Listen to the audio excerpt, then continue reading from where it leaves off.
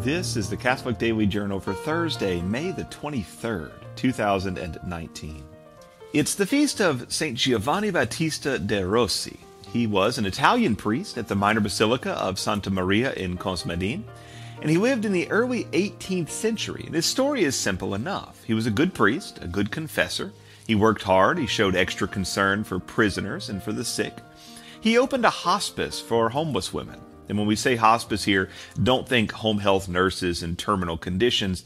Think something between a hostel, a hotel, and a free clinic. Perhaps the most interesting aspect of his story is that he lived with epilepsy at a time when that was a real, untreatable disease with serious social stigma. No one was 100% sure what epilepsy was. And seizures were perceived by some, especially among the superstitious Italians, as evidence of demonic possession. Still, Giovanni Battista rose up the ranks and became a successful and a beloved priest.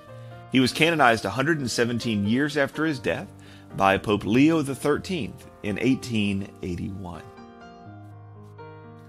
Well, today in 1701, when little Giovanni Battista was only 3, William Kidd was hanged in London. He was a Scotsman and a sailor who was accused of burying treasure on islands in North America. Now, that wouldn't have been a big deal had he not also been a pirate who stole the gold that he buried. Captain Kidd was one of the first to be at the center of the modern pirate story, with secret maps and buried chests of doubloons and pieces of eight and big hats and all the tropes of piracy that would be enshrined in books like Treasure Island 100 years later. While most of the tropes were attributed to him falsely, Captain Kidd did bury treasure on Gardiner's Island in upstate New York. That treasure was used as proof in his trial. But Captain Kidd was likely less interesting than the multitude of stories that have been told about him. Still, he was the beginning of the pirate story, and the literary icons including Edgar Allan Poe, Washington Irving, and of course Robert Louis Stevenson drew upon him specifically in their writing. He died today in 1701 from hanging at the age of 47. And today in 1934, in the great state of Louisiana, on a back road in Bienville Parish near Arcadia, police set up a trap for 2 spree robbers named Bonnie Parker and Clyde Barrow. Bonnie and Clyde lived during the Great Depression. Both were born around 1910, and both were listed on the now infamous Public Enemies list.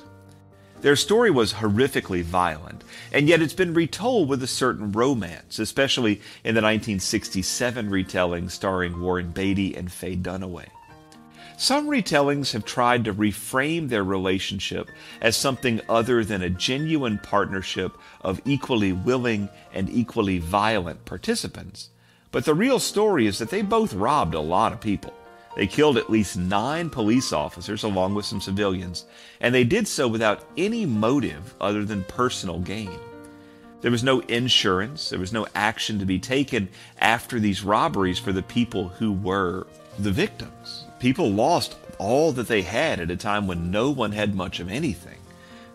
The ambush today was set by Texans Frank Hammer, B.M. Galt, Bob Alcorn, and Ted Hinton, representing the Texas Rangers and the Texas Department of Justice, and by Louisiana police officers Henderson Jordan and Prentice Oakley.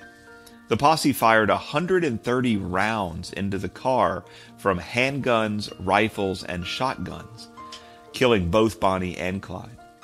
As recently as 2019, new films and retellings of the story have been made. And that's a story that's been told on film, in music, in musical theater, and of course on television.